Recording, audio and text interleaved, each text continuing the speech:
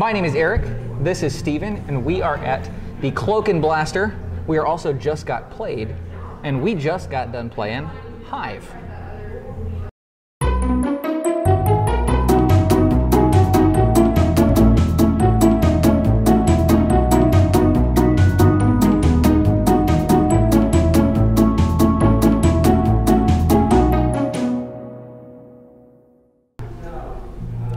So I'll teach this today.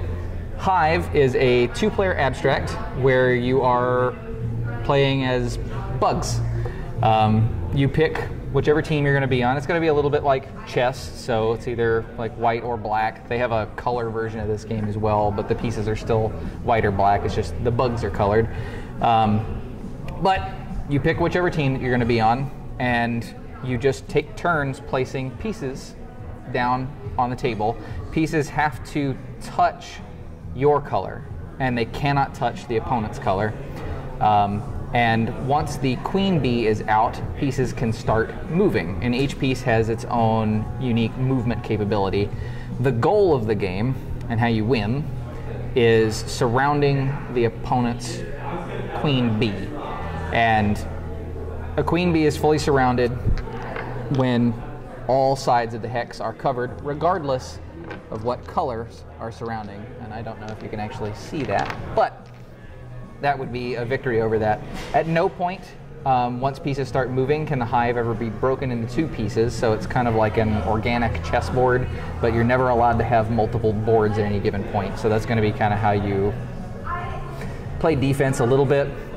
But each of the pieces have very unique movement abilities that are what I would think is pretty equivalent to how you would sort of expect the pieces to move. The ants can move as many spaces as they want all around the edge of the board. There's a few little exceptions. Actually, there's really only one movement exception for the ant. But then the beetles, they can move along one at a time, but the beetles get a really cool thing in that they can actually get up on top of the hive and plod along, and any piece that they're currently sitting on top of counts as the color of the beetle. And so that means you can place pieces around it and all that, and you can even, and pieces that are underneath it can't move. The grasshoppers jump in a big long straight line, so if there's one long straight line of unbroken pieces, the grasshopper jumps over all those. The spider can move exactly 3 spaces. There's some expansion pieces in here. The mosquito can copy whatever it's currently touching, and the ladybug moves like the spider, it moves 3 spaces, but it can run over the top of the hive, but it has to end its movement back on the table. I mean, that's it. It's obviously a lot more complicated to play, but I mean, that's it for the rules. So, Stephen, what would you say you liked about this game? You know, I really did like the game. I grew up playing a lot of two-player abstract strategy games, classics like, you know, checkers, and I played a whole lot of chess. And I've kind of grown away from that in the last few years, but this was a refreshing take on kind of the two-player abstract game. I liked the different abilities that pieces had. They were really well thought out. I thought coming into this that it was going to be kind of a filler game, a small short game, and you can play it that way if you want to, but I mean really there's kind of a deep thinking game here. You could spend a lot of time analyzing positions, and so I really appreciated that aspect of the game. So I think the thing that I really like about this game is that I do find that the way that the bugs move is, I mean, at least for me, and when I've taught it to other people, I find that the way that the bugs move is pretty easy to understand. They sort of move how you expect them to. So for being an abstract game, the theme actually kind of helps you get it. Yeah. You know, and that's a cool feature in games.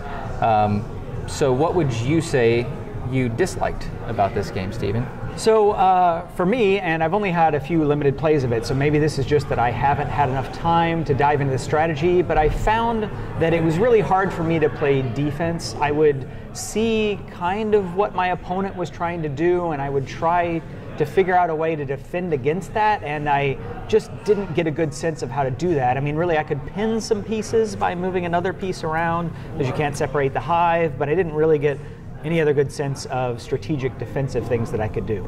So, you know, that may just be me and limited number of plays, or it may just be kind of hard in the game, or maybe it's designed for offense. I'm not sure, but that was the one thing that I think I would want to spend more time with. That it kind of bothered me a little bit, that it wasn't readily apparent what I was supposed to do in those situations, even though I saw those things coming.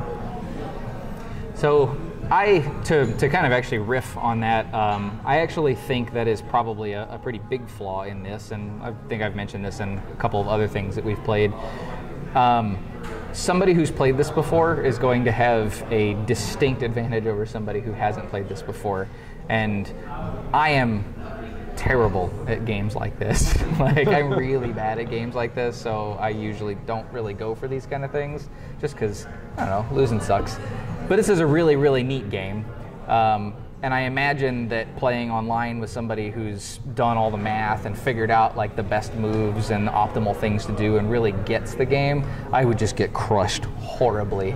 So yeah, I mean, I didn't mind losing sitting here playing at the table, and we didn't spend hours playing it or anything either, so that kind of helped.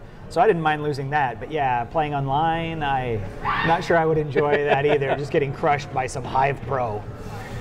All right, well, that was Hive. That's Stephen, I'm Eric, and we are Just Got Played. And that's it. That was Hive. Have a bug. Yeah, that's it. We're done.